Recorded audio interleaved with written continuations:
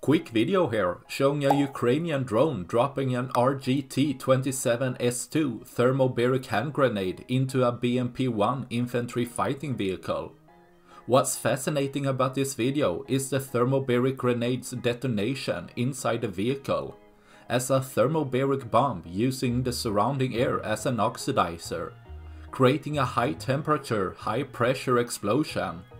The grenade can create a 3 meter in diameter big fireball that reaches over 2500 degrees Celsius. As the high pressure occurs inside the vehicle, all possible hatches blast open.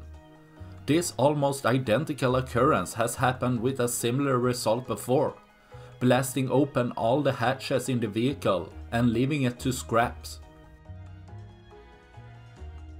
That's all I had for this video. Please like and subscribe for more, except for Jonas. Bye.